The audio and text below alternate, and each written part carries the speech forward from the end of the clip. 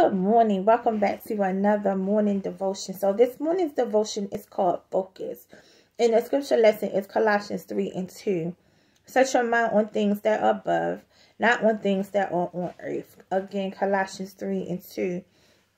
And the devotion says, it is deceiving and often easy to think that this earthly life is where we should place our focus. We get off track and caught up in the day-to-day as our desires to advance our lifestyle causes us to forget what really matters and where our hearts and treasures should lie.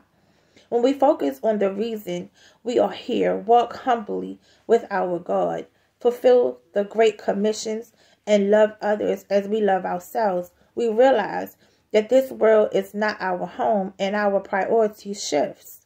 We are no longer bogged down by the standards and cravings of this world.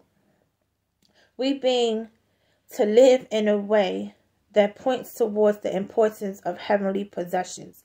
When this earth passes and God's kingdom reigns, we will reap the reward of knowing that we put His will first and kept our mind on what really mattered.